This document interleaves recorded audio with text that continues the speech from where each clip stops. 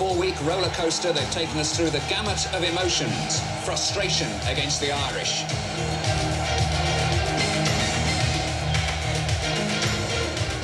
Elation against Egypt.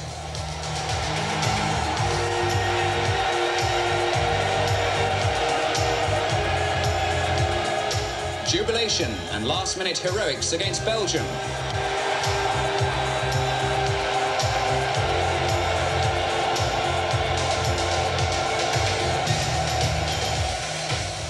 Relief from near despair against Cameroon.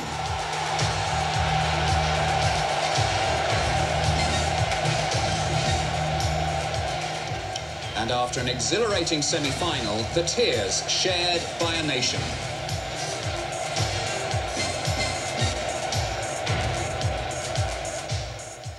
Good evening from ITV in association with National Power as we enter the final chapter of England's 1990 World Cup. We've enjoyed and endured a host of memorable moments. Let's hope they can beat Italy and Bari tonight to take third place and finish on a high note.